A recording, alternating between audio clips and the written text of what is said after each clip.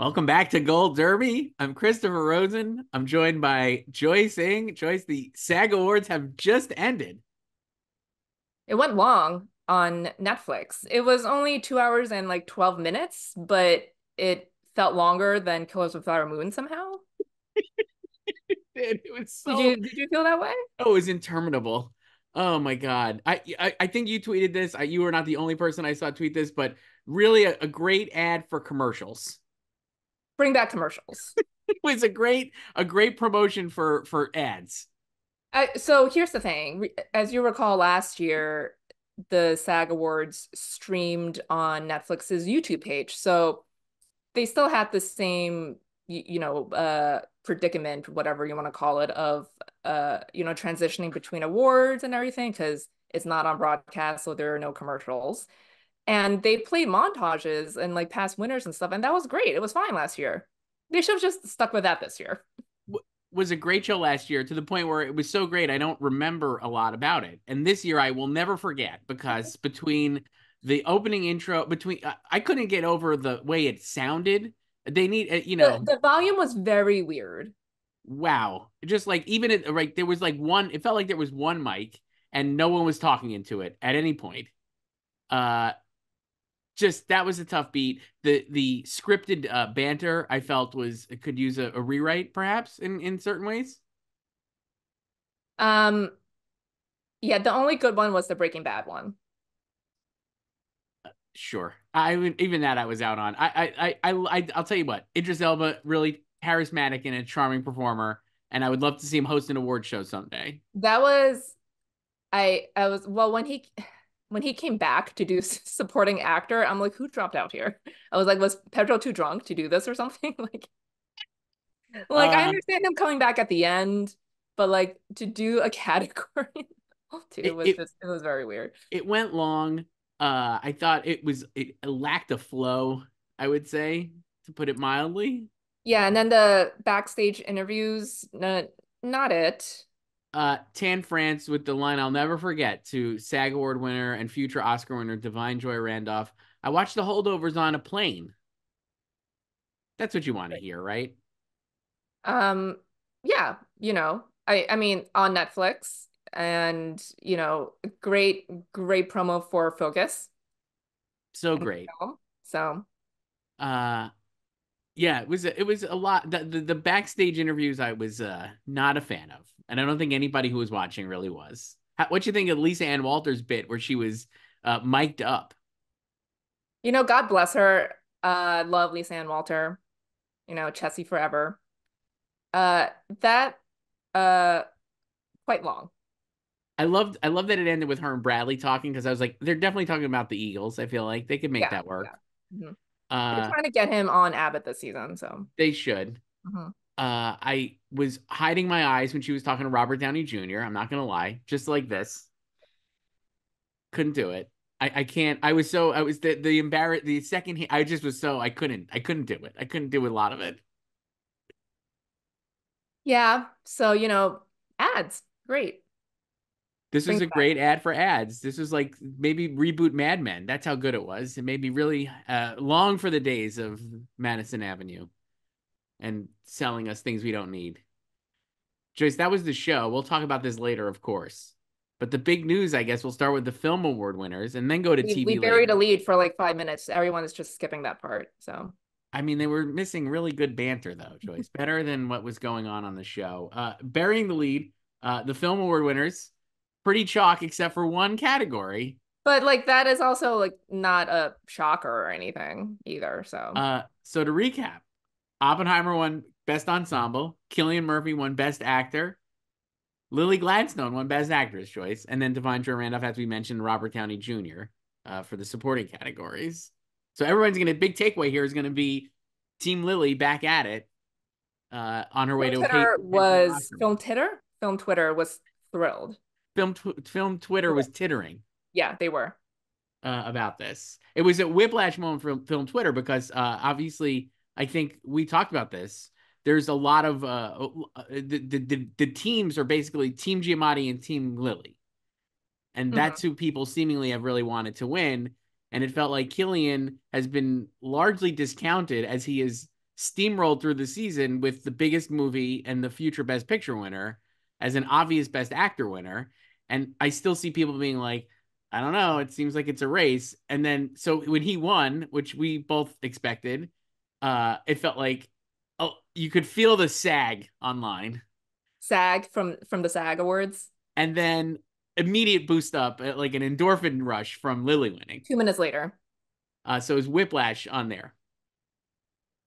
Um, yeah, but again, like nothing shocking, even if, you know, I was Emma even first in the odds? I don't even know. Emma Stone. It's not like Annette Bening won, so it was No. still, you know. Going into the SAG Awards, we recorded our predictions earlier last week, and we both had pretty much all the same picks. So I think we ended up with the same results. So the only in stunts, we both had John Wick and my favorite movie, Mission Impossible: Dead Reckoning one, which shows to show I should just pick my favorites, right? And obviously, In stunts? I guess. So we all got two. We got two of those wrong. We talked a lot about this and how, yeah, it seemed like online everybody's like Emma's gonna win, and there had been a lot of people being like, "Oh, I talked to SAG voters, and Emma's gonna win," and it seems like Emma's gonna win, and Lily's way behind, even maybe Margot, and obviously that ended up not being true at all because she won.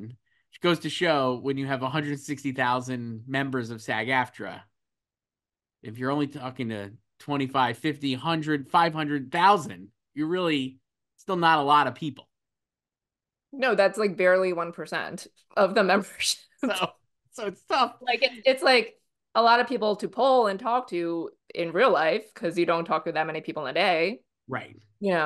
But in terms of that body, like it's like barely a drop in the bucket. It's the same thing with the anonymous ballots. It felt like a big Yeah. anonymous ballot. This felt like a big anonymous ballot vibe fail because it was like, oh, you got to take those anonymous ballots like gospel, and then no, it turns out Lily won. And we had talked about this when we were talking about Emma. It seemed like a lot of the momentum, which I still agree with, on Flower Moon has diminished based on how it's I performed. mean, it's just Lily bust or So her. it's all Lily, and Poor Things has the momentum and seemingly more well liked. But clearly, Lily had the momentum and has the performance, and then also the narrative that we know SAG would probably enjoy.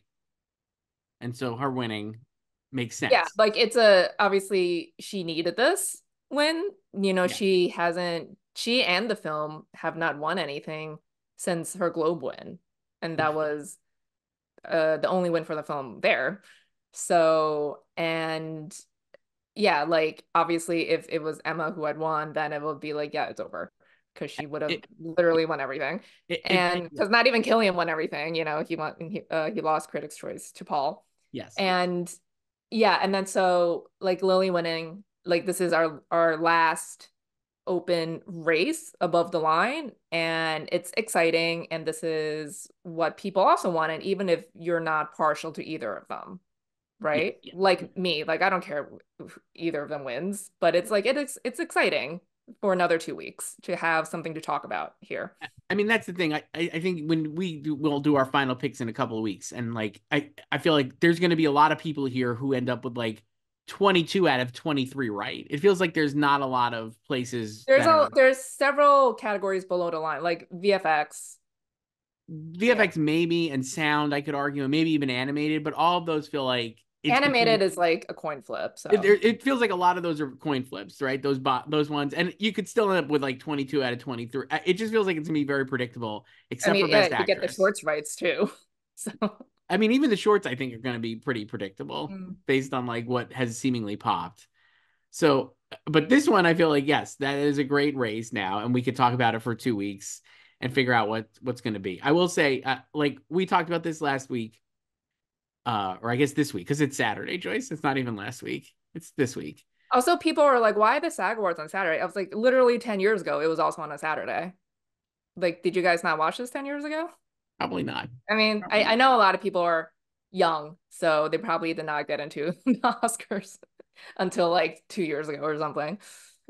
I I feel like the one thing I like with this is that all the stuff we've said about it is true. And the times it's split in recent years, this feels like it could be another one of those because you had Glenn Close won SAG, and then Olivia won Oscar, right? That was one. And then there was another one that was similar, like Off the top of my head, I forget what it was. Well, I mean, like literally just last year. So this, Yes. everyone would just be like, it's Kate and Michelle again. Right. But I think it's actually more similar to Glenn and Olivia. Hmm. Um, well, Glenn won Critics' Choice in a tie, remember, with Right. Lady Gaga. Right. And back then, they still had their genre categories, Critics' Choice. So they took care of Olivia with like the comedy actress Hmm. win there. But, in terms of industry, it was a BAFTA, Olivia, and SAG, Glenn. And I would say that uh, Emma has the stronger film than Lily, just like how Olivia had the stronger film than Glenn, because The Favorite did really well at BAFTA. Obviously, Poor Things did really well at BAFTA. Like, this is not a Tar situation where it was like Kate or nothing, you Right. know? I I think the thing that would push it over the top for me, if I'm gonna, I still don't know, like all the reasons we've said that Emma would win, I still hold valid. But I Mhm. do wonder, I think the X factor is Lily because it's more about her now than the movie Yeah, ever. it's like it's just about. So, I mean, you love speeches. What do you think of her speech tonight? I thought it was not as good as her other speeches that I've seen, but I still would say that the room was like weeping. I mean, John Lithgow is like her castmate in the movie. I don't know how many they're in. At least they're in the same. They're not. They don't interact, but I think they're in the courtroom together at least, maybe, or like they're at least towards the end of the movie. But he was weeping, and I was like, people really love her. Emma Stone reacted so thrilled that Lily won. Well, they're Seems besties. They genuine. have Infinity Stone I know. ring. I know. I read the article. Uh, so I was like, people really are pulling for her to win. And I do wonder if that, because like what you're saying, I think is exactly right. Poor Things is a much more, in terms of like the ascendance of the movie, Poor Things is like this and Flower Moon is like this. But in terms of, and so switching, like thinking of The Favorite versus Glenn Close for uh the wife, that was like not like, you know what I mean? Like, man, Glenn is great, but nobody cared about that movie, right? And like, it was like, that's an easy one to knock Did, off. did Tan France watch that on a plane? Did Tan Friends watch it? I mean, I just think I think that the reason it doesn't, like we've talked about how like none of these comps are really applicable, but we kind of look for comps. Even that one, I'm like, I think the strength of Lily as a performer and the way she has really ruled the season as like a fixture on the campaign and a figure of like ascendancy kind of usurps the idea that the movie is not as strong. So I think she could like, I wonder if even like on paper, maybe that doesn't, it like negates a lot of the negatives maybe against Flower Moon. I mean, I would hope like even if you didn't enjoy Flower Moon and you're voting in Best Actress, like you're just focusing on her performance and not your hatred of the film or dislike of the film, Right. you know? I, I think that's true. And I do think a lot of times it doesn't matter. But in this case, I think she is like the film. You know what I mean? Like, I just think it is like, this is like, it is fully her now. It's always been her, and now it's like very clearly her, or it's been very clearly her for the past month when Right. it's like their winning chances in other categories have vaporized. And So it's like, if she were to win after this, I mean, everybody would be like, we told you so. It was like Michelle and Kate last year, though I don't think that's a great comp, no, like we but like talked that's about. like I mean, if Lily wins the Oscar, that's going to be the narrative forever, and it's like Reality it doesn't sucks. matter. Print the legend. It's a great movie, Liberty Valance, right? Print the legend. But if she were to lose, I guess I would point to like Viola from Ma Rainey or The Help, right? Versus like what actually won those years, which was like Meryl and Francis. And Yeah, I mean, like what you're saying about the vibe in the room, like everyone crying over Lily and giving her standing O for a speech tonight, like that's literally what happened to Viola Davis in 2012 and she won for The Help at SAG. Like you felt like, I mean, I definitely felt that watching it back then. I was like, it felt like this room wants it for her. mm-hmm. Like that was a euphoric reception to her win back then, like even more so than what Lily got tonight. And it Right. really did feel like she was gonna win, and we know she did not win in the end. Right. So, and I think that also is like another reminder to remember, like the people in that room in the Shrine Auditorium tonight, that's not everyone who's gonna vote for the Oscars. They're voting Right. right now, or like most of those people in that room are not even Oscar voters. Right. And I'm sure Oscar voting's been open for days. So it's like you got to figure a lot of people probably have already voted. So this maybe would have no impact on their actual vote. And I'm I sure think they're people are trying to make that comp to last year too with like because like last year, just like this year, BAFTA was first and SAG was last as a yes. precursor. But the Oscar voting dates were also different last year because, like you said, Oscar voting is currently open. It opened on Thursday and it Yes. closes on the 27th. And last year, SAG Awards were February 26th. It was Sunday, last Sunday, or last year on a Sunday. And Oscar voting started that Thursday, the following Thursday. So there were still a couple days for those Everything Everywhere wins to sink in, or like specifically Jamie Lee Curtis's, I think. Yeah, I think that's true, right? Because it's like it's a great springboard to be like, oh, I want to vote for this. You know what I mean? Like I just saw them give a speech. Now I love that. And now I think I'm like, I feel like most people probably already, a lot of people, who knows? A lot of people seemingly probably would have voted Yeah, right like this away. year voting started 5 days after the BAFTAs. And as much as you know me, I love a speech and I love a narrative. I also have a hard time believing if you're torn on the two, like, do you need another Lily speech to know that she gives great speeches and that it's a great moment that people love her? That's, you know what I mean? Like, I don't think there's a voter. I can't imagine a person out there being like, okay, I got to sit here and watch these SAG Awards because if this speech is good, like, then I'll definitely I vote mean, for I Lily I definitely would Gladstone. not vote like that. I don't think anybody, I honestly don't think even me who loves the speeches, I don't think anybody would. I do think there's a sense of like you want to vote for a winner. Like it's certainly like, and if it helps if the voting hasn't started yet. Cause like I think, like you said, like last year, like Jamie Lee definitely was probably helped by that. And maybe Michelle too, because you're like, oh, obviously that's great. I'm going to vote. She's going to win. I'm going to vote for her. You know, there people like to support a front runner and they like to put their weight behind somebody who they think is going to win. And so I do think maybe that helps a little bit, but in this case, I just don't know if there's enough there. So then you're left with trying to ascertain like what does this academy, which is extremely international, and the whole brand, a whole body voting for these winners going to select between Lily and Emma. I still think, I mean, they could still select Lily. I wouldn't be surprised, obviously, but it does seem to lean towards Emma based on what we've seen play out. Yeah, and I also don't know like what you're saying about, oh, you have to wait for to watch the SAG Awards to make a decision on your Oscar ballot. I'm just like, why do you need that though? Like make your own decision. Like what did you like Right. more? Like Now, why do you need to see someone win to like affirm your feelings about something? Like just vote for your favorite. Now I will say we've seen like the actors. I think obviously the biggest branch, and they're gonna like throw their weight around, right? Like if you know, at the Academy and just in general. If you heard Fran Drescher's campaign speech for, is she running for president? Joyce, did she run? Did she Apparently announce? we're in the golden age now. Uh, Is that right? Are we sure sure. about that?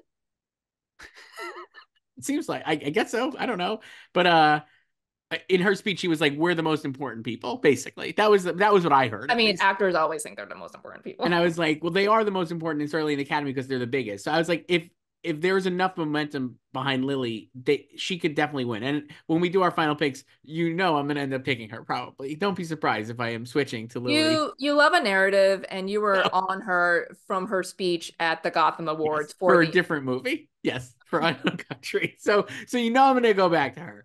That being said, I think all the reasons we've talked about for Emma to win would still make sense, and I do I mean, think I'm honestly shocked you have not switched to her I'm not gonna switch yet. after I'm not gonna tonight. switch So yet, but I that's will so like unlike you. I'm not gonna switch yet because all the yahoos who have been like, "Oh, she's gonna win," are like probably like gonna expect her to win now. So, I all the stuff we said about Emma winning, I feel like was remains locked in based on how we've seen the season play out. So I don't know what I'm gonna do there, but this was a great moment for her. And like you said, like she needed to win because if she didn't win, she would be Paul Giamatti, who is now not going to win most likely. Yeah, so this is like what I said last week. Just it's playing out the same way of Eddie Redmayne and Michael Keaton, Yes, except it's the opposite person in the Best Picture winner. right, So because Michael Keaton won Critics' Choice. right. And that makes sense looking back on it in hindsight. Uh, yeah, and like they also those two guys had like the opposite type of roles that these two guys have, Gillian and Paul, the Yes. biopic and then the comedic, role, uh, fictional person, and um yeah, so Killian has both industry awards now and the Drama Globe.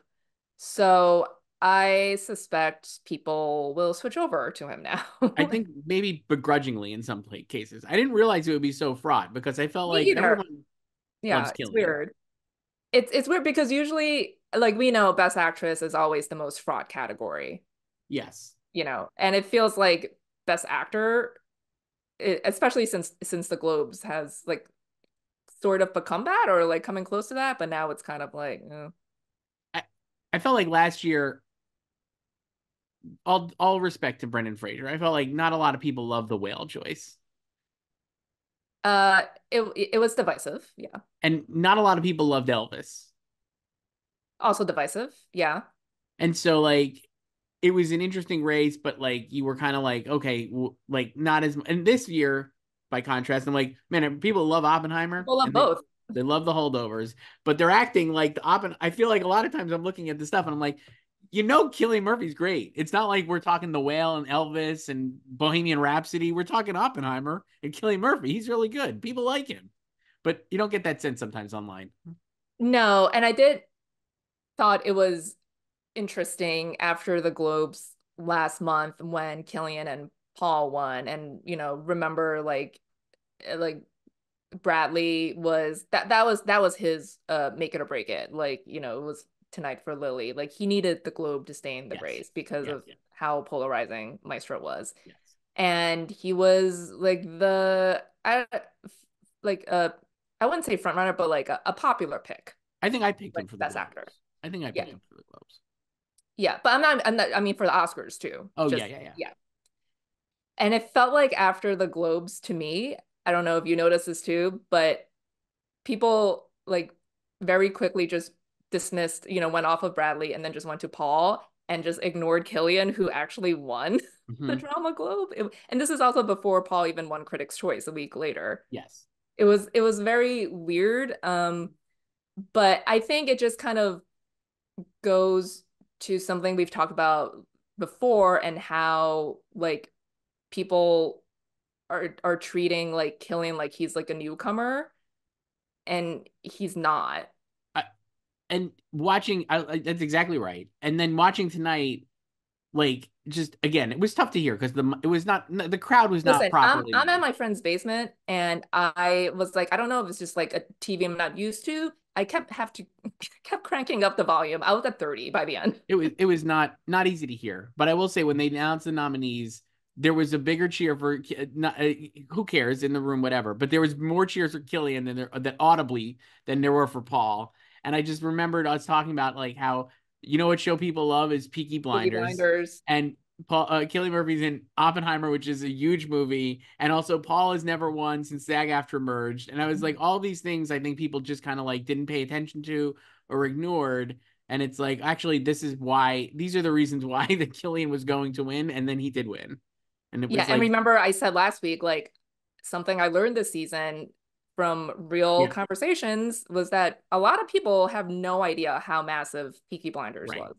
And we mean people like online because obviously in the industry, I think it's very well known. Yeah, See, there are a lot of famous so people who love it and yes, like obviously has like a ton of fans, yes, and a ton of fans within, I imagine, SAG-AFTRA as well. But yeah, I think I don't know, like I guess because like it didn't win a bunch of Emmys, like it wasn't like an awards play or something, but it's a huge popular show. Like every time Killian does an interview, like someone asks, like, "Oh, is there going to be a Peaky movie?" right. You know, Uh, um, and I think like that matters, like you said, with since the merger, like SAG-AFTRA, and like Paul hasn't won, like he has 4 SAG awards, but they were all pre-merger. And yeah, like Oppenheimer, we know was the bigger movie and a populist movie too. And SAG is the most populist group, and it's a biopic role. And yeah, and like he's not new. Like he's been in a ton of Hollywood blockbusters too. Like he's been in 5 Christopher Nolan movies before this, Right.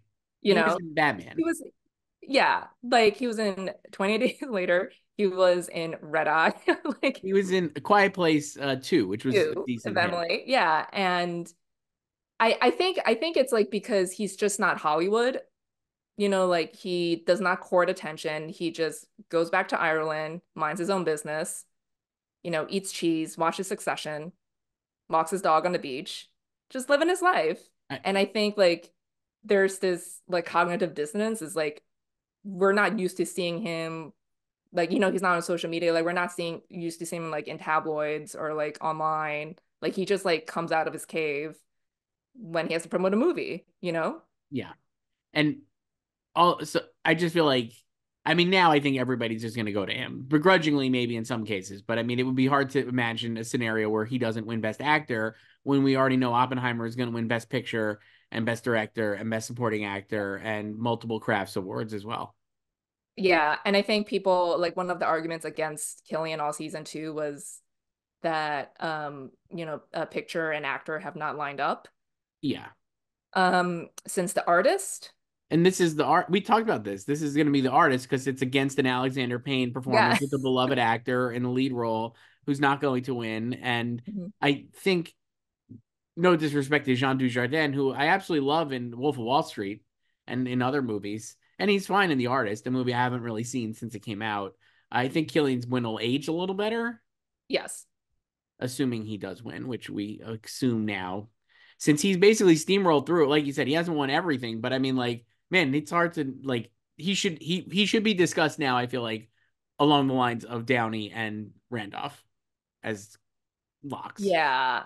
And this is also like no shade to Paul Giamatti at all. Paul No, Giamatti, and I love Paul Giamatti. So if he had won tonight and if he wins the Oscar, like I would be very happy. I, I, Paul I don't know Giamatti. what he's got coming up, Paul Giamatti. But I feel like the next time he like this feels to me like the next time he's in a movie, he'll absolutely be a It'll, heavy it'll be favorite. it'll be his time. He'll be due again. I think it unless it's like who knows. I don't know what he's got coming up. Like I said, I'm scanning here to look. Uh, Nothing at least on his pages, on his wiki page. But I'm like, the next time he's in something, I feel like yes, he'll like be immediately like, oh, well, he could win, and like will be very seriously considered because Yeah. everybody does love him, Yeah. and it's not his fault necessarily, obviously, that he's running into a steamroller of Oppenheimer is like a juggernaut now, like everything everywhere, where it's going to win 7, 8 Oscars basically. It's like hard to overcome that when your movie is very well liked, but is only going to probably win one. Yeah. Um, and yeah, I think, and like this is something we talked about last week too, and how it felt like a lot of the case for Paul was also resting on his due-ness. And it was Yes. like everyone in this category is arguably due, Yeah. you know. They would prefer if Paul was 75 years old, some of these Yeah, too. like it was like people were talking about him like he was in his 80s or something. I'm like, they're all around the same age. He's not even the oldest in the category. It's Jeffrey. I mean, it's the Right. same people at Oscars, and like Killian is the youngest in the category, but he's only 9 years younger than Paul. It's like they're all in the same kind of age group. They're like contemporaries basically. And um, like Bradley has obviously had the most awards recognition out of all of them. Very few wins, but he has the most nominations. And Paul actually has the most wins out of all of them. He has Yeah. 4 SAGs. So, and then like, it's like you have like Killian and Jeffrey and Coleman getting their first nominations after being in the business for 3 decades. Yeah. So congrats to Killian, basically, is what we're saying. His speech was great. I thought his was really endearing. I loved, in terms of speeches, I've seen light pushback on Divine Joy Randolph having printed out her speech still. I'm just like, she could print out the speech. It's fine. Who cares? And her speech was actually really good. Her speeches have always been great. I Like thought her that was a BAFTA really speech good was great one. too. She made Paul cry at Yeah. BAFTA. I And really loved her speech, and I'm really excited for her to win. yeah. I was thinking, how great is it to be Emily Blunt, get nominated everywhere, Your movie's going to win Best Picture. You know you have no shot of winning, and you just get to be there and be having a great time. I was like, man, she's like, what a life. That's a She pretty loves great this. Like thing she to do. finally got the nomination, you Yeah, know, and she knows she's losing to Davine, and she and yeah, Davine have become friends, like they're yeah, text buddies sure. and everything. I, And I like love she's it. just like a happy cheerleader, and it's great. And I think you kind of like notice that too in terms of the campaign, because like Emily was everywhere in phase one because it was like securing the nomination, you know, and she's still done stuff in phase two, but not as much as phase She's one. Whereas my they thing is really cranked it up for Killian too. right. That's what I was going to say. I feel like they've all like collectively Yeah. pushing Killian forward.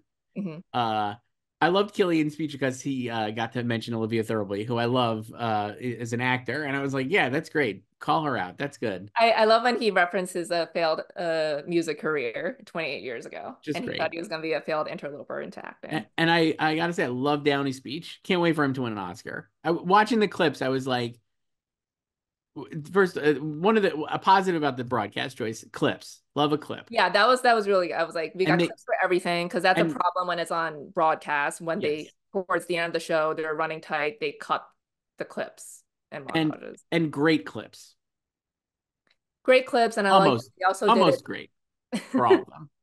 But I like the when they did them like the past winners for before like each ensemble award, like that was good too. I love the supporting actor one just because like the alphabetically Gosling was last and they all like all the nominees were just cracking up over That his. I was like watching. That's what I was gonna bring up because I was like, they picked a great clip because it was not like a typical clip. It was him being like talking about the mini fridge. It's just so funny. It's such a great moment at the end of the movie, and I was like, man, he's fucking hilarious, and all of them were hysterical laughing. I was They like, were this guy is dying. so good. It's such a great. Literally, it's a really great performance. I know he's not gonna win, but watching the clips, I was like, God damn, I wish he would win one of these. Like, he's so good. Do you think he's been runner up at all of these places so far? I think tonight he was runner up. Even though Barbie obviously did not win a single thing, uh, and much to the chagrin of people who probably predicted it to win ensemble, I just felt like the vibe would be that he would be runner up. It's so funny. It's such a great performance, and it's such a SAG performance, it feels like, just in general. I feel like he could have been runner up, but nowhere else, I don't think he would have been runner up. Yeah. Yeah, I hope they do clips at the Oscars and they pick not the same clip for Ryan, but like another really good one. There's so many. It's one of the great performances of our lifetime is Ryan Gosling and Barbie. He's so funny in it. Also, I thought they really tried to like play up like the themes and the the elevated dramatic elements of Barbie when they were doing the ensemble Yes, pieces, right? And I was like, this is like not the vibe of the film it's a at all. comedy. It's pretty Yeah. funny. You should if you haven't seen Barbie, you should probably watch it. It's really funny. Uh, yeah, Downey's speech was great. I love when he calls out all the people who helped him along the way, even if they're not good people anymore. Just that's Mel nice. Gibson. I saw people tweeting about why did he mention Mel Gibson? I'm like, well, Mel basically like saved his career 100 years ago. So, Yeah. uh, yeah, So Downey's great, and I yeah, thought and then yeah, like the this he wrote all caps again in on the card. great. So I was literally thinking that I'm like, man, that's pretty cool. Again, would love Ryan Gosling to win for Barbie, but I'm like, it is great to be able to say Robert Downey Jr. will potentially be an Oscar winner. I'm excited for that moment. yeah. And then we're on track to have one movie win uh actor and supporting actor every 10 years again, because it happened 10 years ago and it happened 20 years ago. Yeah, So, I was thinking of that too. Uh, and we're also on track maybe to have every movie win an Oscar, every Best Picture nominee win an Oscar, but not past lives. not Past Lives and not Maestro maybe. So 8 out of 10. Every movie except for one. I mean, Maestro can still win. It could win makeup. It really could. So, but yeah, but Abby won three. I love that we just skip it over ensemble because it's like, I mean, Well, it's the ensemble, same I mean, award as Best Picture, but it's like, you so know, here's the thing on ensemble. It seemed incredibly obvious when we were doing our predictions and just in general that Oppenheimer would win. Again, it was the biggest movie outside of Barbie of the year and a massive critical hit, mhm. a mainstream blockbuster that everyone seemingly liked. And so, like, why wouldn't it win, basically? But I saw a lot of people like going, maybe they would pick Barbie. in like a Hidden Figures, Yeah, or like Black since Panther, since the snubs, you know. right? Or like American Fiction. And I think in case of Barbie, we talked about this. The industry did like that's what the money is for. That's what the industry is saying. It is loudly saying that's what the money is for. And with American Fiction, for it to have been Coda, Oppenheimer would have to been a much more It would have dry been Draft the movie. Dog. Yeah, and it's not dry. It's not like it's like we said, like it's not. It's very mainstream. It's very like poppy. It flies. It just moves. It's a 4 quadrant hit. Yeah, and And like it's also like if you think about it, it's like it's the perfect type of SAG ensemble winner. yes, because it's So massive stars. It's guys who have been knocking around for 100 years. It's I young really actors. wish that Josh Hartnett, I love that I can call him SAG Award winner Josh Hartnett, gave the speech. But we got Kenneth Branagh and his amazing beard, So which is all what is he working on? I have no idea. Joyce, I gotta say, I went and saw this on Friday. I went and saw Tenet in 70 Oh, millimeter. you did IMAX. I did the IMAX, Mhm. and How was man, it? well, it's just a great fucking movie, and Kenneth Branagh is so good at it. Like he's so evil. It's truly one of the great villain performances, and I was just like, man, he's so great in like all these Nolan movies. I'm just like, love Kenneth Branagh, love him so much. A great speech. I thought his speech was great too. So it was good to see him speak for the cast. Who is the? I guess I could look.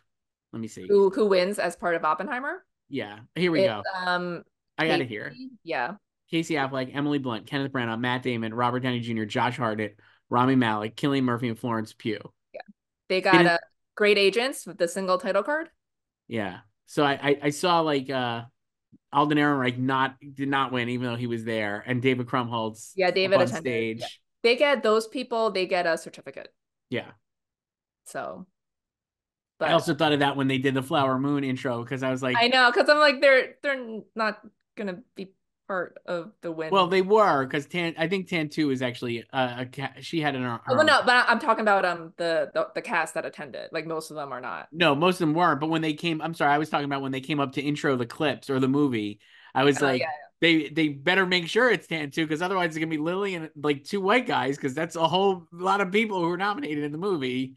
The only two Native American actors or indigenous actors are Lily and Tan 2, who are among the cast. Yeah, the others were Bob, Leo, Brendan, John Lithgow, and Jesse Yeah. Plemons. So. Uh, and then that's about it for the movie side of things, Joyce. I guess. Anything else here before we move on to TV and then do some emails? Um, no, not really. You know, we still have one exciting race, which should make everyone happy no matter, well, I guess I shouldn't say no matter who you're pulling for. I guess that's speaking for myself because I don't care who wins, but I think the teams care very much so who wins. Yeah, we don't want to like I don't want to like besmirch anybody who's like super invested in this, but I would say we talked about this like in terms of like personal preference, they're both great, I think. Yeah. I think actually with Sandra Huller would be my personal choice, but maybe She Lily, won the honestly. César yesterday. Yeah. Yeah. Or maybe Lily, like I said, I love her performance in the movie, even if I think Poor Things is maybe better overall than Flower Moon. Um, but yeah, so I'm like, whoever wins, I'd be thrilled. So it doesn't really matter. This is a great. There's no again. This is not like there's not a Bohemian Rhapsody here. No, and that was another case where Critics' Choice went their own way Mhm. because Rami won everything except Critics' Choice and who went with Christian Bale. And that was more a case of like, we hate Bo Rap and we cannot give it to Bo Rap. But then went with Vice. I mean, that year was, I know you wanted your guy Bradley Cooper, but that year was kind of rough. So Not for also, what do you Bradley's think of great. Bradley coming out, to help out Jennifer Aniston with the Barbra Streisand? Streisand. Streisand. Streisand. Why wasn't that part of the package? Well, it wasn't need to because he said it like that. I was like, it was like literally like watching Licorice Pizza. Uh, yeah, I thought it was fine. I loved his eyeglasses. I thought those looked good. Those are the eyeglasses that Rob Liebman, who played Rachel's dad on Friends, wore. It He's it wore them made a lot. it made me laugh because I was like, I mean, I just like Jennifer Aniston being like, I hung out with Barbara Streisand on New Year's Eve. I gave her a kiss, and then here's my good friend Brad. And I'm like, all of these people are friends. It just is so strange to me that they're all like hanging out all the time. Why? It's I don't Hollywood. know. It just throws me off I mean, you know, sometimes. Bradley's also been around for a while, so I it's saw a lot of people also. I saw not a lot of people, but I definitely saw at least one or two people being like, I mean, is it great that Barbra Streisand like waited till Sidney Pollack died and then like re-edited Way We Were? I'm like, who gives a shit? Let her like, it's fine. The movie's still the movie. It's not yeah. the Way We Were still exists the way it was. I don't know. People have a lot of What time did on you their think about hands. her speech? Very long. Very, very long. The show was too long. I mean, again, I can't even stress this enough. It would have been better on TV because it would have been shorter, like regular TV. I just couldn't believe And it it's was so also like it long. didn't even go over. I mean, it's like what, like 12 minutes or whatever. Like it's not that much longer, but it was just It, the pacing and the production yeah, was well, because there's no ads, it actually felt like yeah. incredibly long. Like there's probably usually if you're a 2 hour show, what are there like probably like 8 to 10 minutes of ads per hour, right? So this was like very long. And none of it wasn't from the speeches, and they didn't need to cut any speeches off, and they The were all speeches were all wonderful, fine, and they were all like very well timed. Nothing felt like it dragged. Barbara went on a little long, but that's her but also prerogative. expected. So Yeah, that's her prerogative. She could do that. I don't begrudge her at all I for can't that. believe Josh Brolin did not make it. He's in New York for the Dune premiere tomorrow. Yeah, I had I had more of a problem with the interstitial interviews, which just felt like Just and also we did not really need that final one, before. And then he was like, "Oh, here's the next award." I'm like, "It's still last the award." last award. Yeah. Yeah, I don't know what they could have done. Like you said, maybe throw some clip packages together, and they did I would those have been too. fine like watching more montages, and it would also, especially like they could have done like past winners, or they could just be promoting like the upcoming categories, like the nominees. Like, that's it's a way to encourage viewers to check out these films or shows if they haven't seen them yet. To Uh, they did more of this on the TV side, which we'll get to shortly, in terms of like reuniting past groups. But they put back together Gina Davis and Jeff Goldblum to do ensemble for the Fly reunion and their marriage reunion, I guess. yeah. What what do you think that I was trying to I couldn't for the life of me, I was just like, what is the SEO play that Netflix is doing here for this? I couldn't even wrap my head around it. What Okay. are they promoting? So when so they because they did the Modern Family for comedy and Breaking Bad for Yes. drama, which were great. The Good. Modern Family banter went on way too long. The Breaking Bad one was fine. And they had already reunited Elijah Wood and Sean Astin way earlier in the show.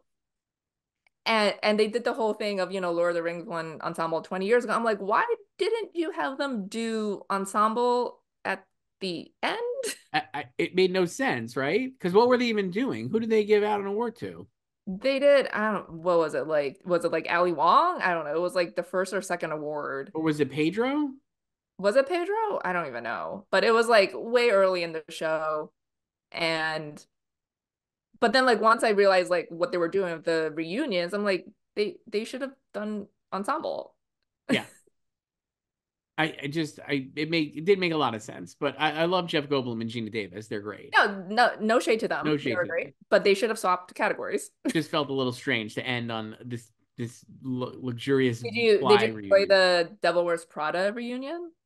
Honestly, no, because I just felt it was like they weren't mic'd right, and it just felt like really a little half-assed. It was great seeing them all together. Emily Blunt looked fucking thrilled. She just looked so tickled to do the lines and like make fun of Meryl basically. But yeah, I don't know. I also was like this was just another like ugh. But like Anne is wearing cerulean blue. Yeah, she We was. all seen the movie. We all know she's wearing blue. We all get the reference. And then 30 seconds later, you got Tan France being like, there she was wearing her cerulean blue. I'm like, no shit. We got it. You don't need to say it. I don't need it underlined. Step on the I don't joke, need why to press don't you? out. God. Yeah, that I was not as super. I just wish it would have been better. I will say I loved Meryl's like pratfall, like kind of knocking into the mic. I thought that was good. You know who's a good actor, She's a Joyce? comedian. Yeah. She's a good actor. Yeah. Meryl. Hmm. The other thing I loved watching the clips was Meryl. acting surprise when she won for Doubt. I guess that was when she was, or what year? What was one of the Yeah, clips? that was for Doubt, but that was also like you remember when Kate Winslet had two movies, Yes, Revolutionary Road and yes. The Reader. So I yeah. haven't seen The Reader. Revolutionary Road still should have won. She was great in that. Great movie. I saw the hot takes being thrown out that Sam Mendes is bad because of the Beatles stuff, and I was like, Revolutionary Road's still good.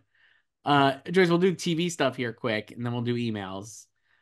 We were not as successful in predicting the TV because they do not like this individual succession actors. Remember when we were saying you should just predict the front runners and just take the L wherever it comes We instead of did. trying to pick Yeah. the category or categories the upsets might come in? I don't know how many people would have picked those two categories, drama actor and actress. Well, Those three winners too. I will say, I'm sure a lot of people pick Pedro Pascal because people have been wanting Pedro Pascal to win, Yeah, Pedro Pascal was like a Paul Giamatti. and it happened, and everybody was thrilled. I think Sarah Snook, given the success of Last of Us here at the SAGs, I think a lot of people probably would want Bella Ramsey instead of Sarah if they were going to go. I don't I know. mean, you can make an argument for, I think, all of them except for Kerry Russell. Like Jen Right. has won before. And yeah, obviously Elizabeth won. So, and yeah, and Bella would make sense too, especially like since that was after Pedro's win.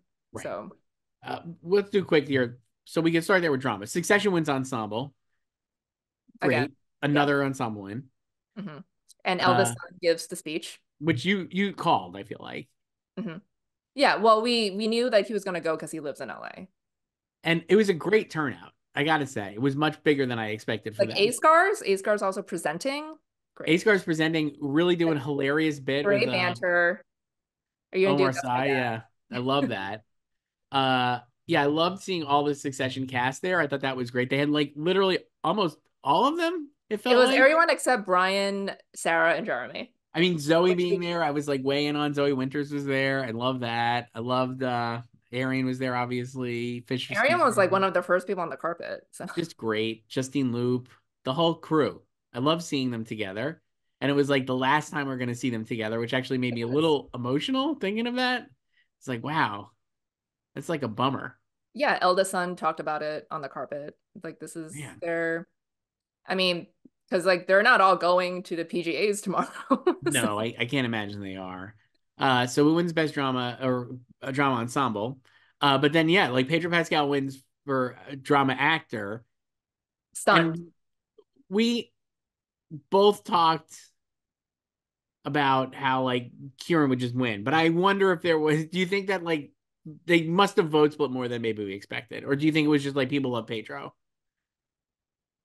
I think it's a lot of things, but I think it's primarily um SAG-AFTRA just, being like pretty basic and mainstream. I think they're a little too basic for Succession But they love it. individually. They do, but I think it kind of reminds me how like Mad Men and it never won individually either, but it kept winning ensemble. Right. It's like that to me. It's like you appreciate the cast as a whole, but like the individual actors and those roles and performances aren't saggy enough. Right. You know what I mean? And I Yeah. think like in Pedro's case, it's also like he's hugely popular. I think he actually has the most appeal to SAG-AFTRA than necessarily at like the Emmys or the Globes and even Critics' Choice, even though it seems like everyone online loves him.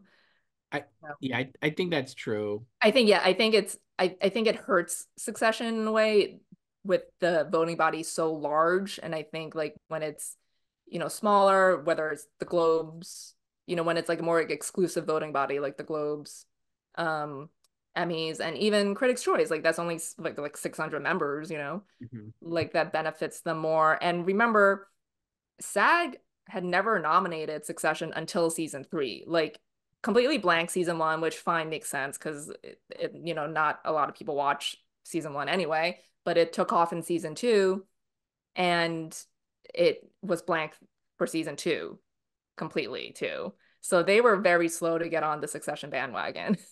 Right. Um, yeah, and his speech was great, I thought. Yeah, he was definitely not expecting to win and he was drunk. Looked like a pirate. Amazing. I love it so much. Everything about it was perfect. He really definitely did not expect to win. And I will say, as much as the Tan backstage interviews were absolute garbage, That was I the only think good one. it was really good. And it's all because of Pedro. But like, man, he was so great. And I thought his interview was like so endearing. And I just absolutely love him. So I'm like, I was glad he won, even though I think I would have obviously gone Kieran personally. But I'm like, yeah, man, Pedro Pascal's great. He's a great Yeah, actor and a great personality. And I just love him so much. I'm So just very excited to see what Kieran's wife, Jazz Chardon, a queen, is gonna story later and tomorrow of them just razzing hopefully each something other, good. making out their makeout session. They So said it it's we're gonna make out, so yeah, we'll look forward to that. And then in the drama actress or female actor in a drama series, as SAG calls it, Elizabeth Debicki wins for The Crown on Netflix also stunned. over Snooki. Yeah, and The Crown is the first show to produce three different winners in this category because Claire Foy won twice and Gillian Anderson won So we know SAG loves The Crown of The Crown. And yeah, they love Netflix. We know that. and love a physical transformation, playing a real Mhm. life person. And it's Let's go. Diana. So It all she makes was like sense. she's the best part of the last season. She certainly was. It all makes sense in hindsight. Again, I just was like my rationale for picking, like you said, like we got to pick all the favorites because there's like no way it could be that different from what the favorites are, and it proved true based on the results. Because even the stunt ensemble went to Last of Us, whereas even in the film side it was maybe an upset in terms of the odds. Um, yeah, so but like at the same time, my real rationale for Succession winning was like this is the last hurrah for them. Like they're gonna just let them win, basically. I didn't really have like a great, why wouldn't they win? Would be the and they didn't. So I didn't have like a great reason for them. But Yeah, I think it's like the Succession style of acting is not what SAG necessarily likes. no, Like I think it you can just like they can still win cast and you can still appreciate the cast as a whole, but I think it's like it's different when you're looking at the individual races and the roles and the characters and the performances. Like The Crown is SAG bait. right, Like yeah. even Morning Show was baity, like Jennifer won. I So almost when they were going through the nominees, I was like, what if Jennifer wins? again, I mean, she totally could have. I know. It's funny when you're sitting there at home. I was like, man, why did I pick Snook? Well, I was well, because like since Succession already lost drama actor, I was ready for Sarah to lose. Yeah, So same. I was ready. It was just like 2 years ago. Like Squid Game won for Lee Jung Jae and Hoyan, and Succession won cast. So I was like, it's gonna be after Kieran lost. I was like, it's gonna be the same thing. It's like she's not gonna win actress or female actor, and they're gonna win cast again, and it happened. So It's very funny. Like I didn't for 1 second doubt that it was going to win cast. exactly, yeah. Like never at all. Mhm. Just not a care in the world. I was like, obviously it's going to win cast. But like even after it lost all these other Yeah, it was like categories. they're still locked for ensemble, and you know what? They deserve ensemble the most. So, but it does suck that the show has finished without ever winning an individual SAG award. Pretty Like no crazy. actor on that show has won individually at SAG because It's SAG missed them the first 2 years completely, and then refused to give them one for season 3 or 4. So uh other TV winners was The Bear. Just won everything as expected, like we said. Hard to bet against that. yeah, it's the third comedy to sweep SAG after 30 Rock and Maisel. The only thing I kept thinking about was what are we going to do here next year? Next year with Hacks. Yeah. And obviously Jeremy will just win again, I imagine. And the show will probably win again, I imagine. Sight unseen for season 3. I mean, they can go back to Gene. But they could go back to Gene, or maybe I who knows. I guess we'll see. Um and then Beef wins the two. It's two. Like we discussed this. I thought that would have been the place for any of these upsets. That was my most likely place, but obviously no. Would have been Allie or like Brie instead of Allie. Yeah, but no, they just did Ali Wong and Steven Yeun. So, Uh, um, and yeah, that's I the was ready last for like hurrah for Beef. a Tony Shalhoub win here.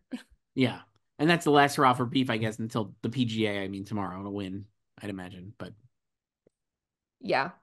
What did you think of Ali Wong's dress? so I really liked it because it looked like she was walking. She was auditioning for Guardians of the Galaxy 4, maybe to play Groot.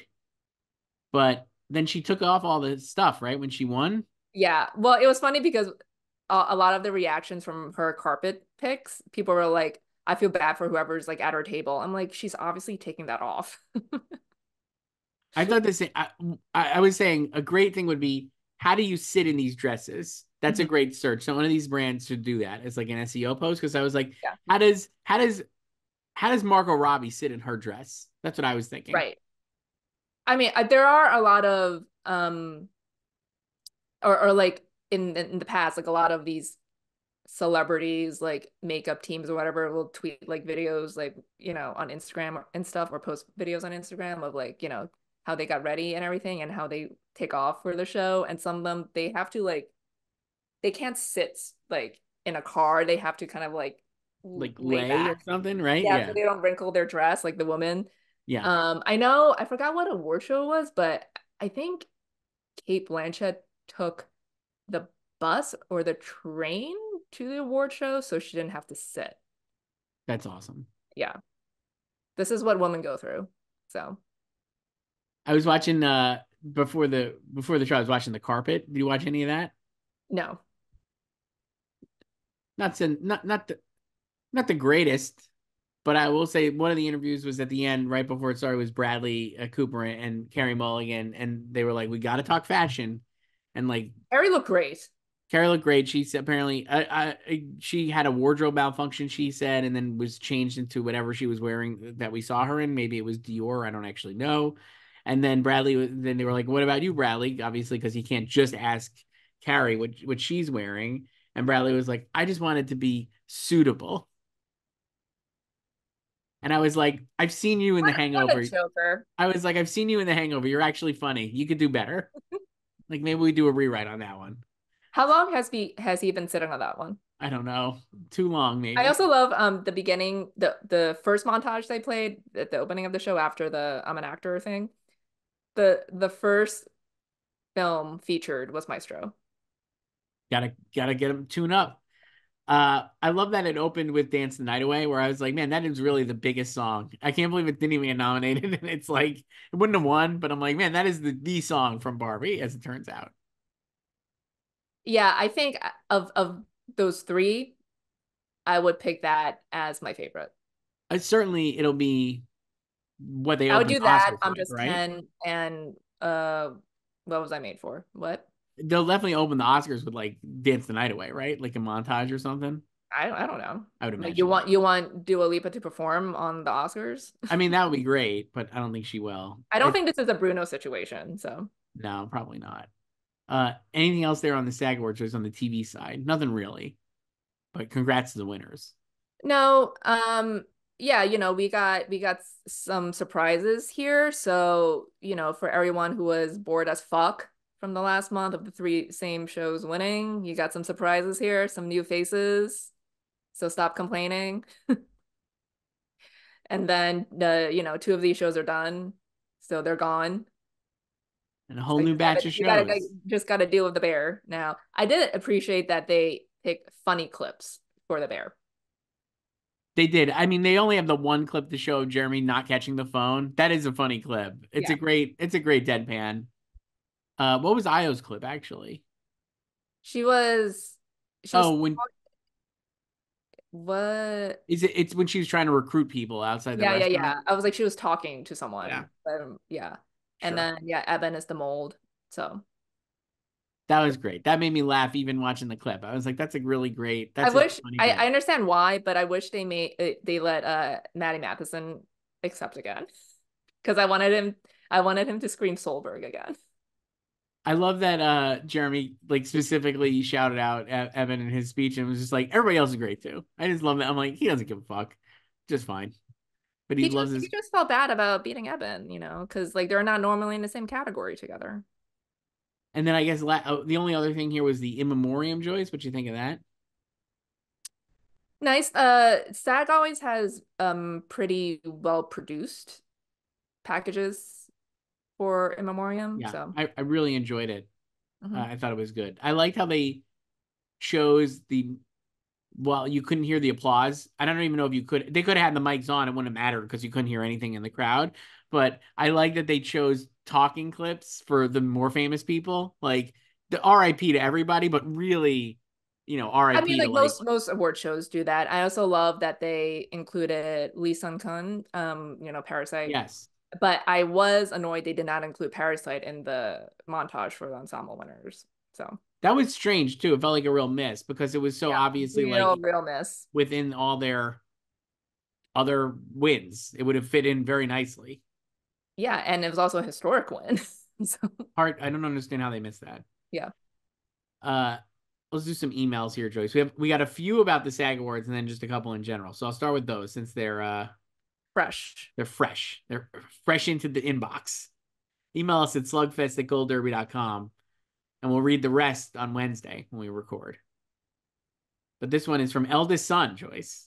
I'm gonna guess Wow. this is a pseudonym based on Is it like eldest son at conheads.com? yeah. Okay. Why do they hate Succession as actors? Why excuse me? Why do they hate Succession actors as individuals?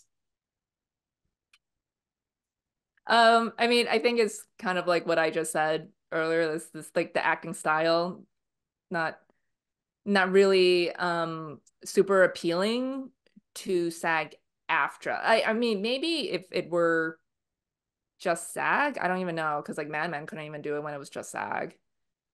I So, I think you're right, though I do, and I definitely think like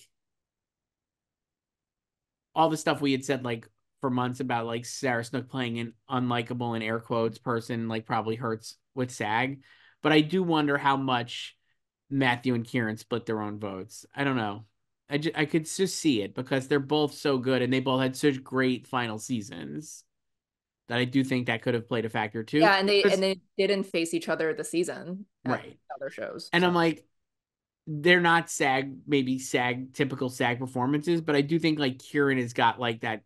He kind of is doing Kieran is like the most saggy performance. yeah, Yeah. because he's like it's like in the like the Billy Crudup like Billy Crudup is doing like Kieran Light maybe you know what I mean like it's just this Yeah, no, like that's why I like 2 years ago I predicted Kieran to right get in with right Jeremy and Brian because it's like he's the one, even though it was like Tom's season 3, it was like Roman is the type of character that SAG would like. right, So, I mean, yeah, I think maybe so.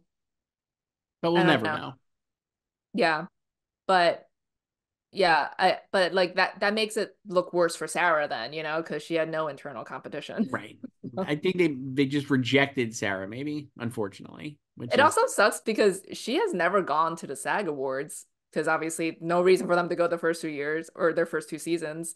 And she didn't go last time 2 years ago when they won because she was filming. And then she posted like she was like posted her reaction on set because she was watching on the laptop when they right. won. So yeah, so she's never been to the SAG Awards. It seems like a nice show. I don't know. Sarah Snook and I never been to SAG Awards. There you go. You have Uh, something? this one's from Sarah. Hi, Joyce and Chris. Love the show. How annoyed are you that people are still going to make the Kate Blanchett Michelle Yeoh comp now that Lily has won the SAG Awards? Very annoyed. Period. That's it. It's just incredibly reductive. And like I said before, even if Lily wins the Oscar, it's still the races were completely different. I mean, it does feel strange because the races are completely different, excuse me, and the movies are so completely different. And like we have said, Tar and Killers are much more comparable, and Poor Things and Everything Ever are much more comparable. And so it does feel like you're just honestly just reducing it to here is a white actress who is an Oscar winner versus a woman of color who is not an Oscar winner. Yeah. Just seems pretty reductive and silly. But I guarantee you, everyone's going to be like, Oh, let's they've already made that, I'm or looking like right now on they my For revived You that. algorithm. Yeah. Yeah. I'm like, let me see how it's In going the over there. past hour and a half. So Uh, this one is from Emil, who writes, Hi, Joyce and Chris. For better or worse, Oscar campaigns have proven to be pivotal in winning awards and even derailing frontrunners. Are there any negative or stealth campaigns going on this year? Historically, campaigning has always been a double-edged sword. Lily Gladstone is doing an amazing job for Killers of the Flower Moon, unlike Lady Gaga's cringy push for 2021's House of Gucci. Got a shot in there on Lady Gaga. Damn. wow, what's gonna happen with Joker? I don't know. Wait until that. I can't wait. There's not. There could be 100 Batmans in the room, but only one Joker. When they were playing, the past male actor winners and like Joaquin, I'm like, man, can't wait for that press tour. Joker too. I can't wait for us to talk about our 2025 Oscar Are picks. you gonna have Lady Gaga? I don't know. I haven't really thought about it, but I was like, I don't want to. I I don't don't know. want I to. love Lady Gaga, but I'm not super hot on the Joe. I didn't even dislike the first Joker, but I'm just not hot on the sequel. I don't know. But yeah, anyway, campaigns. Yes, So I don't know. What was campaign the time. question? Let's see. Are there any negative or stealth campaigns going on this year? Oh, is this a shot at Frances Fisher? Is she I is don't she even doing know. something I don't underground? honestly this year it feels like a little light on the negative campaigns to me. Yeah. I Uh, mean, online people did not like Maestro, which we've talked about. So yeah. like that has been like a negative campaign from film Twitter, but not reality, let's say. No. I mean, maybe we'll have some like wild, sensationalistic, racist comments from anonymous ballots next week. I can only imagine we will based on So, history. but like in terms of campaigns, I feel like everyone is just kind of doing what they need to do for the most part. Like Universal's, just going full court with Oppenheimer, and like we said, like phase two, they're really focusing on Killian, Right. and securing it for him, and like basically like every speech that Christopher Nolan and Downey gives, like they're centering Killian, Yeah. you know. So, because Killian's an introvert, Downey is not. And No. Nolan is used to this. He's done this stuff And before. he's very charming. He's very He's like charming. a Yeah. raconteur. And this is like I mean, Killian is very charming too, but like he is an introvert, like he gives like great speeches. He's hilarious. If not watched the Kimmel interview this week with him and Emily and Great. Downey, great stuff. So good. It was So really good. yeah. And yeah, so that's Oppie. So I mean, I don't know, like what else is there? Like I, like I was going to say one of the things I found this year, I think, because this is probably the best crop of Best Picture nominees we've had in a long time. I haven't like mapped it out, but it feels like, I mean, I always go back to 2020, 2019, 2020 movies, but I think this maybe is a better overall group than that year. Certainly, like, it's just a great group of movies. What I was going to say is I just think like, all these people seem to really like each other in a yeah. genuine way, and more so maybe, I mean, maybe it's just recency bias because this year, but I'm like even more so compared to like the last few years or recent memory, not just like but like so actively support the other nominees. It feels like it. I just feel like you're getting that more and more. It I could mean, be I think phony, we see but that. maybe. I think we see that every year. Like people become like best friends on the campaign. Like Bong Mhm. Joon-ho and Taika Waititi became besties. Sure. So yeah, like people become close on the trail. Um, but yeah, I don't know. Yeah, like I don't think there's been like any negative campaigning like that seems to be like studio whispers about someone else, like Weinstein style, you know. No. The only So whispering I've seen is like Matt Bellany said in his thing that like people were mad that the Academy did the Barbie thing. Did you see that? That like somebody yeah, complained about that. I would love to know who that was.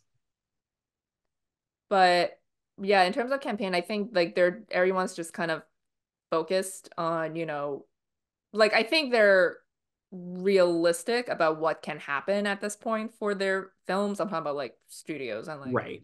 award strategists and stuff. So I mean, like, you know, again, you know, like Flower Moon is like all about Lily, you Yeah, know. and like I was thinking this too. Like American Fiction is obviously all about Cord. He's been like everywhere, and Yeah, like like they're he's like been everywhere since TIFF.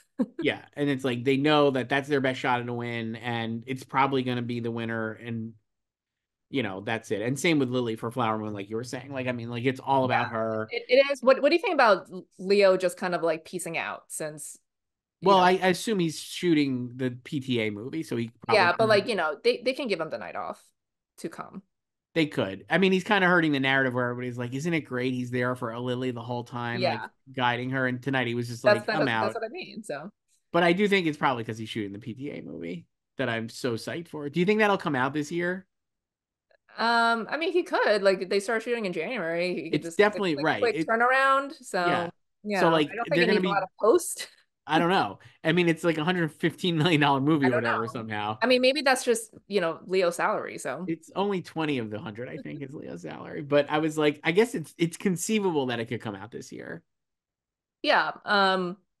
So I don't know. I mean, like, what other campaigns are there? Like, I think like Emma's campaign is, I think, has been pretty good too. You know, like we talked about a couple of weeks ago, how she's hitting back at So everyone who's like yeah, I sitting think on it's the been interesting. Hers has been really interesting yeah. too, because I think she's also very aware of how it looks optically for her to win.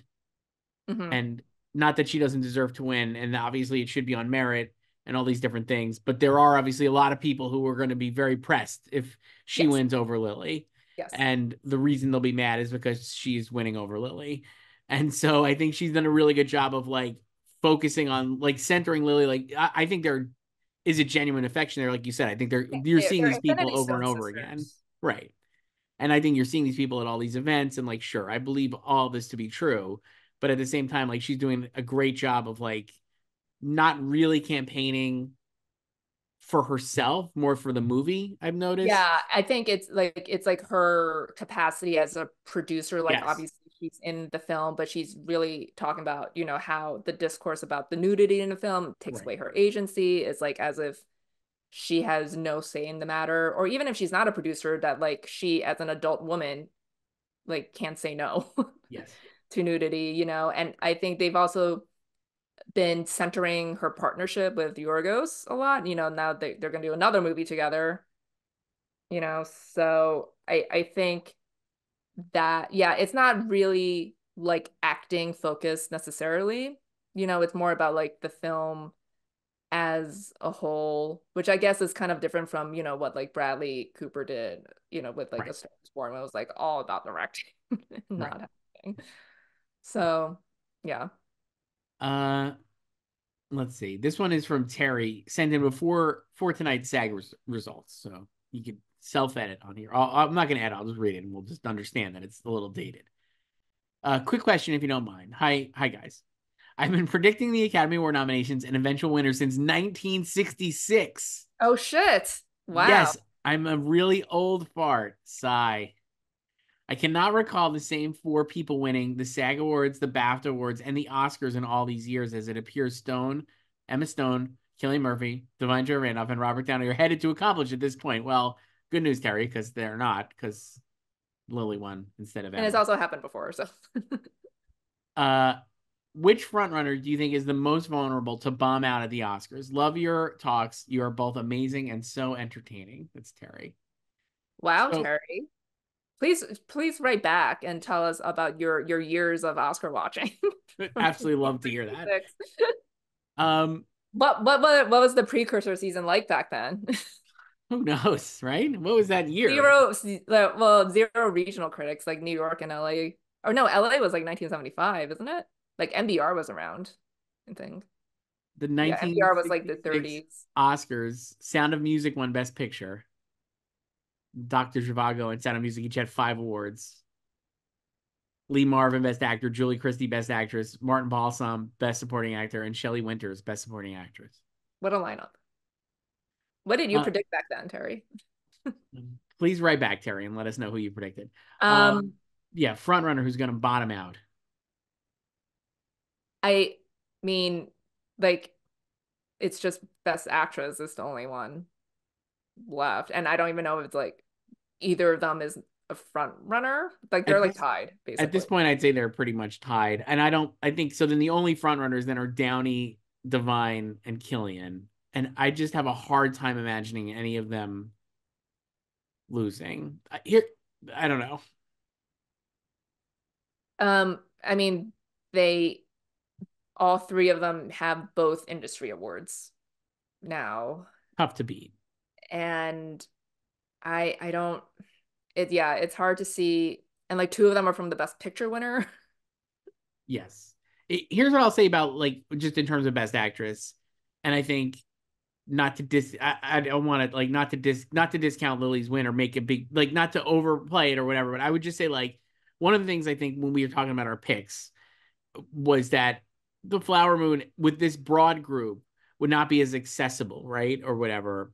And the fact that she was able to win with the SAG-AFTRA members to me shows that maybe she's much stronger than she's actually very strongly could win, even if the movie's on the way down and Poor Things on the way up and all these different things. Like it is to me, it is like that is pretty impressive, I would say, right? That she with this kind of performance too, like we have talked about, like super internalized, not SAG at all. Like we're just talking about like so like that plus the idea that man, you think a lot of these influencers and radio producers are gonna be like rocking Flower Moon on a Friday night on Apple TV?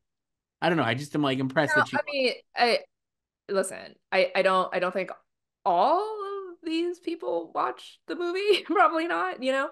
But I think, I think especially the actors did, like SAG did. Maybe not AFTRA, not to just besmirch AFTRA, as you would say. yeah. But yeah, I think yes, it is impressive for her to win with this type of performance. Um, but I do think, like we've always said, SAG loves a narrative. So I think she was helped by that, even though we all like to believe that, people are winning on merit. Right. So I think that is part of it too. And I think, it is nice that even though the film itself is not doing so hot, that she is independent of the film. And like like I said earlier, like you could like dislike the film, but you should still judge the parts of it separately, you I, know?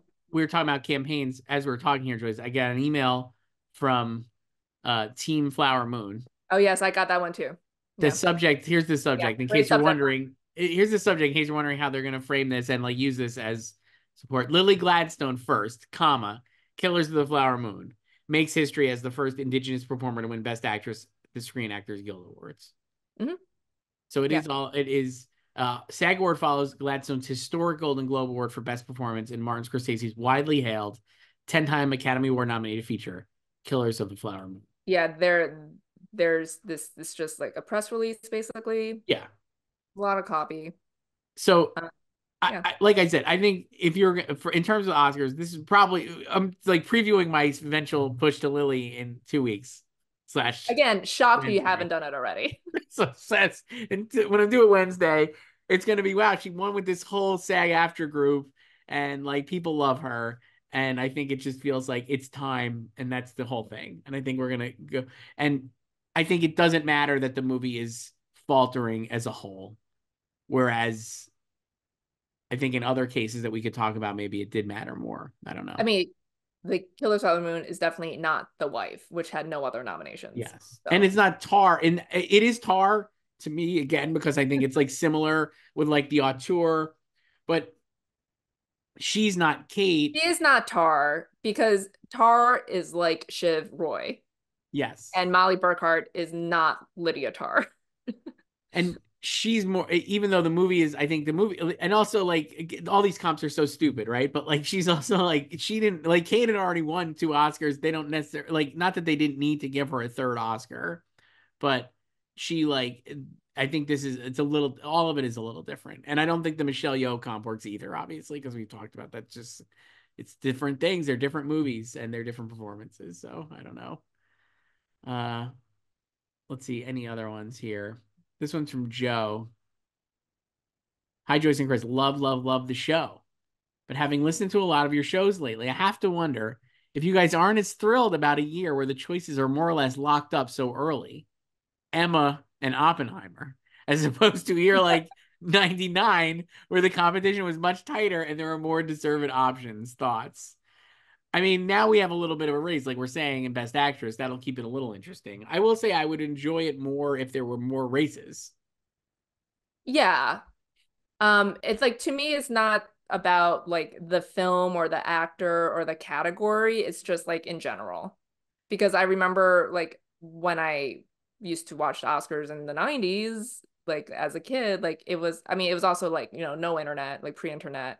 And like also as a kid, like I didn't have like a lot of access to, like just like coverage of it, which is like primarily in like newspapers, Yes. you know?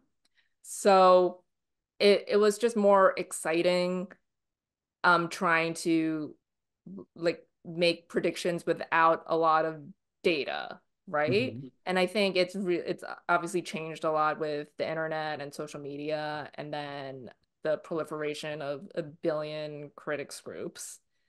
And then it just seems like a ton of rubber stamping.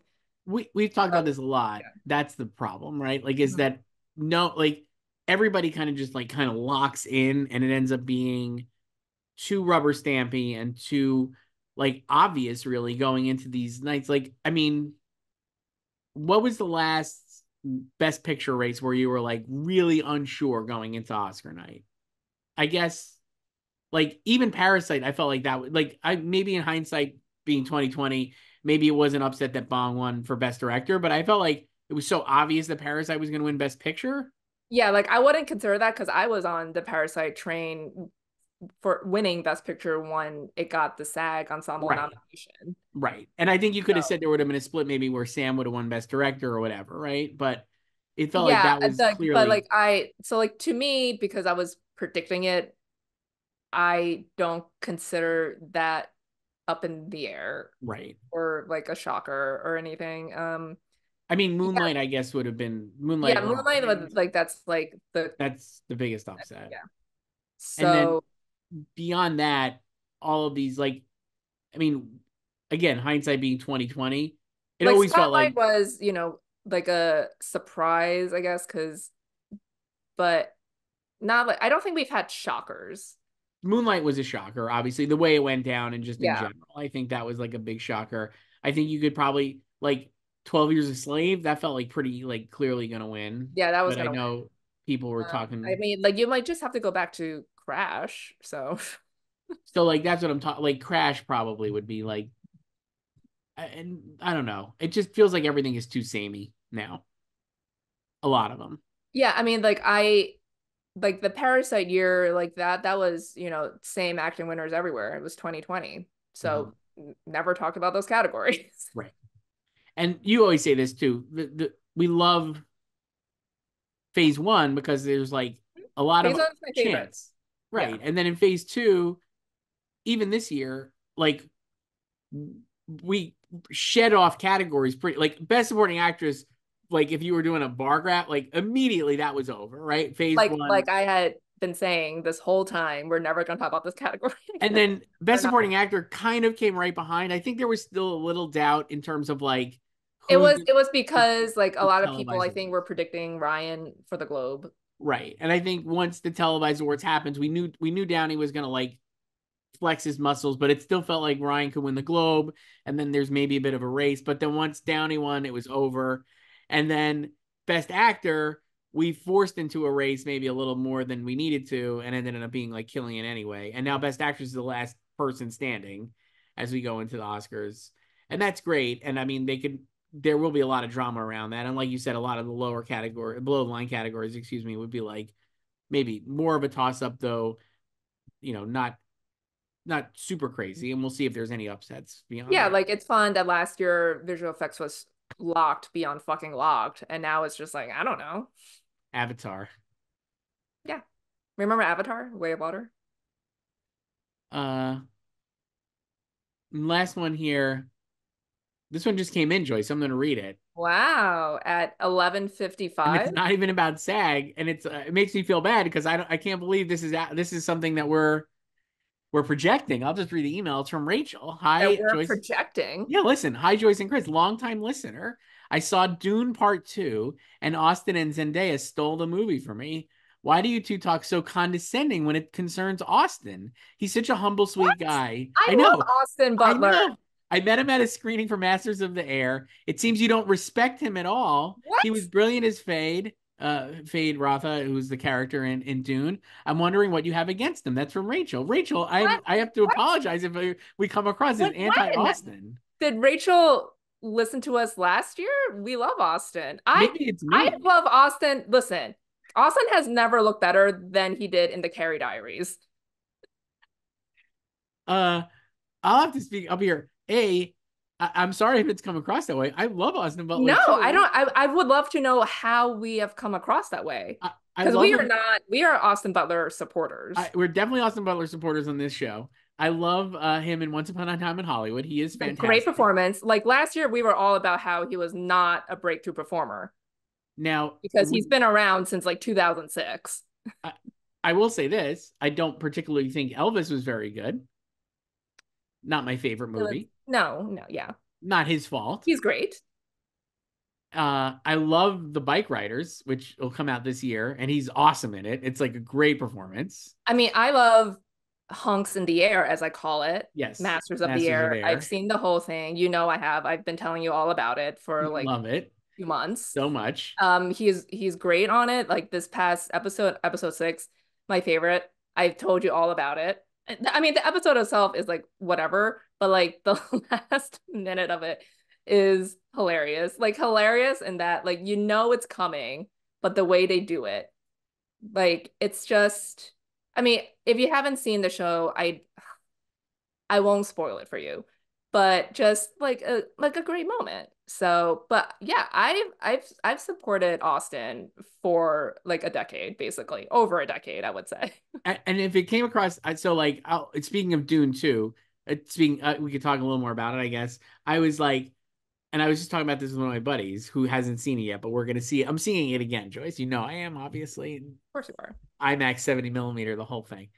Uh, not any fault of his own, but the movie is like really going on a great pace, and then it has to stop to introduce Fade and Austin, and it's like a 15-minute sequence that's in the trailer. You've seen it, like all the black and white stuff, and that's like kind of like it. And it does. I don't think it's bad. It's like in a vacuum, it's great, and even in the movie, it's fine. But it does like stop the momentum of what I was really enjoying in the movie, and then it kind of picks up. So I don't.